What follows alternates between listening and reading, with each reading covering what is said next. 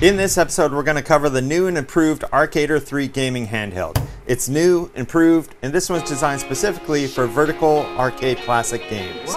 Stick around.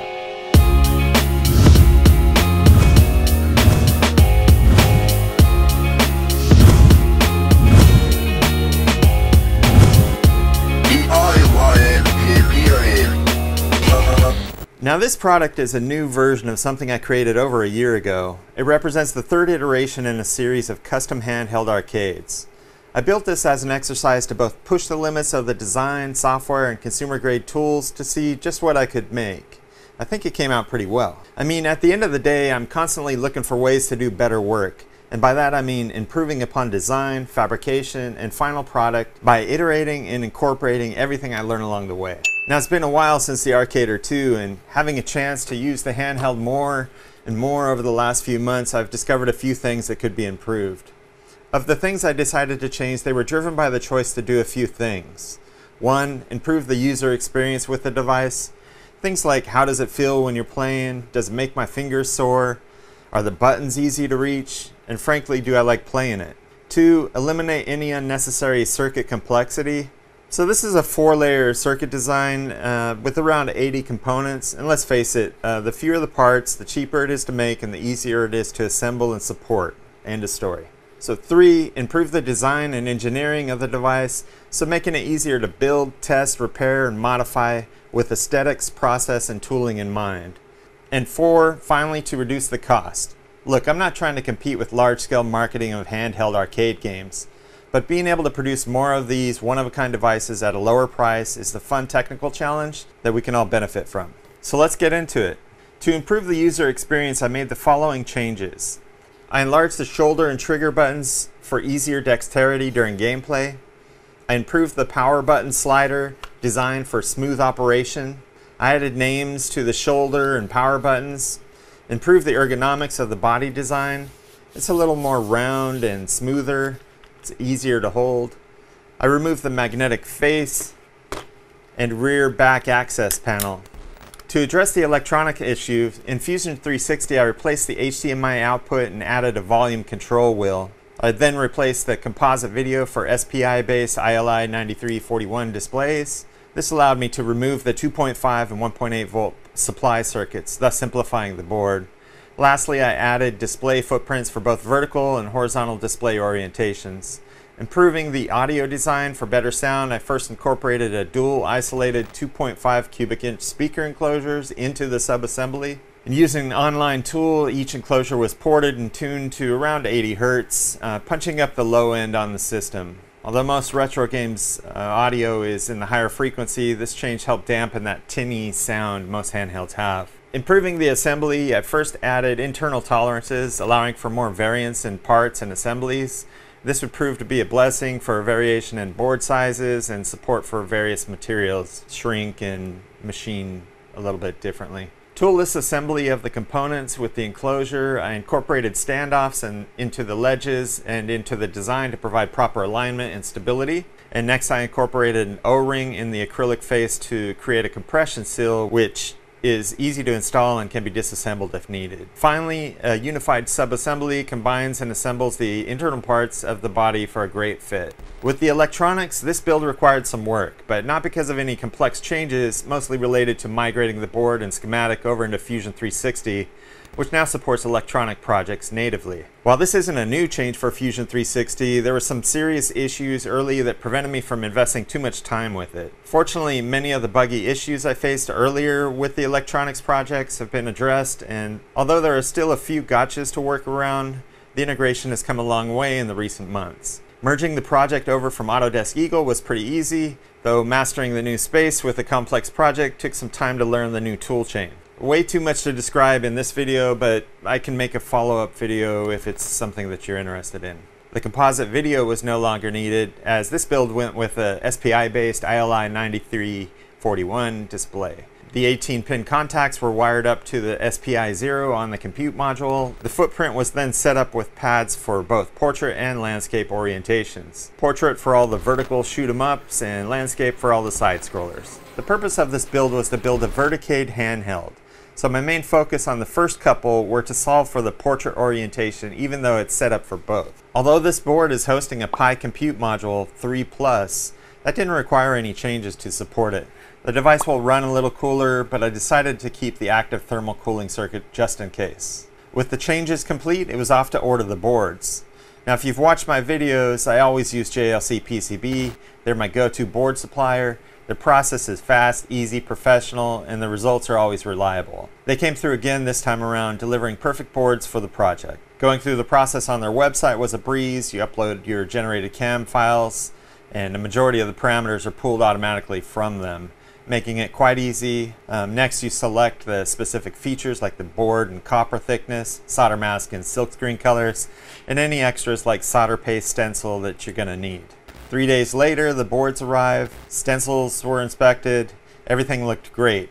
Next was time to assemble. This time around, I built a more legitimate screen printer setup. Using some butterfly hinges and the frame stencil from JLC PCB, I 3D printed a board holder, then a holder frame. The frame was attached to the printing station and the board was loaded. Next, pulling a thin, even coat of solder paste, prepared the board for assembly. The board holder pops out and makes it a lot easier to handle during part placement. Using my surplus of RKDR bill of material items, the first two prototypes would be hand assembled at my electronics workbench using my AmScope to make the process a little easier. This thing isn't cheap, but it works great.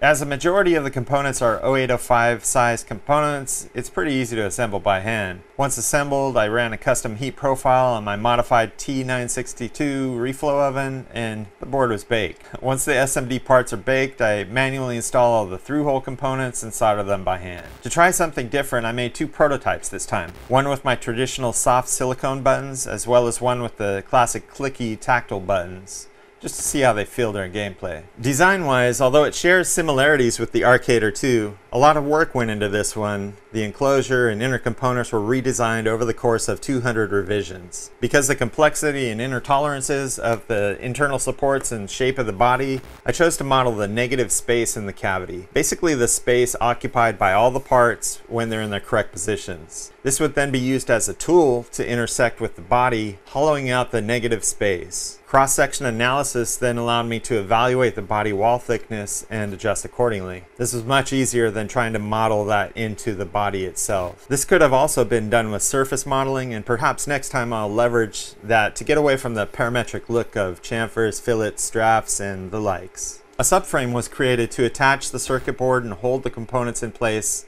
while providing structure to the handheld. Also incorporated into the subframe were a couple sealed and ported speaker enclosures tuned around 80 Hz, designed to give a solid performance from the tiny speakers while helping out the low-end frequencies. The enclosures were sealed using laser-cut vinyl, making it airtight. I used 4 M3 screws and several standoffs built into the body to bring it all together. Options, shoulder, and trigger buttons were made larger to feel better during gameplay. Power button and internal power slider were also redesigned to be easier to operate. Next, to upgrade the acrylic face, a channel was milled around the perimeter and a 1mm diameter O-ring was used to create a compression seal, seating and retaining the face for a solid and toolless finish. Following the previous design, a marquee was laser cut from black vinyl and applied to the rear of the face. The face was then laser engraved to mark the buttons, names, and RKDR logo, of course. In the previous build, the body was CNC milled from several different types of hardwoods. This time around, I decided to print the body in my Form 3 for the excellent surface quality. I printed 2 assemblies, one in clear and the other in black resin.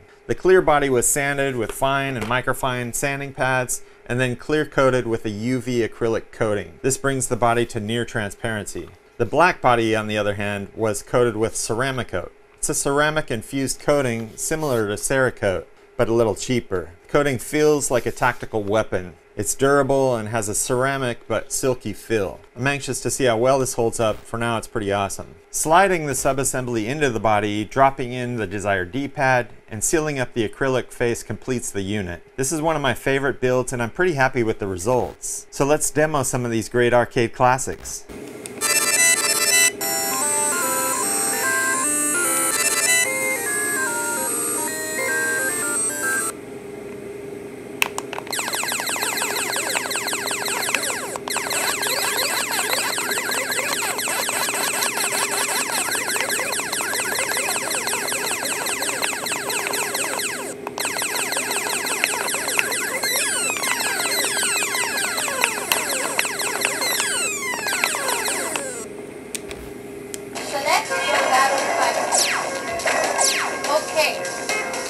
Countdown begins. 3, 2, 1, go.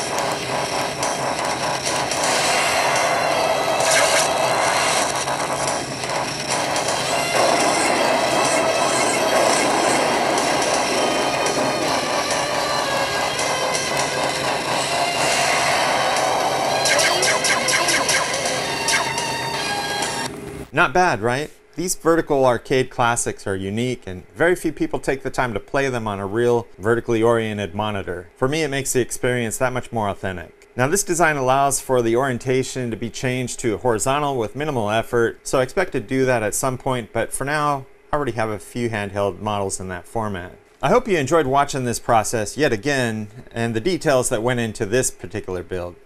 That's going to do it for this video. I hope this inspired you to get out and take on a challenge of a project of your own. If you're new here, please subscribe to the channel and take the extra step and ring that notification bell. It'll help keep you in the loop on future updates. As always, and this makes more sense than ever now, be safe out there, have fun, and I can't wait to see you next time. Hey, if you liked the video, please subscribe to the channel. It's how we're building the community. Also allow me to bring better content. Also check me out on these other social networks. There's lots of cool stuff there too.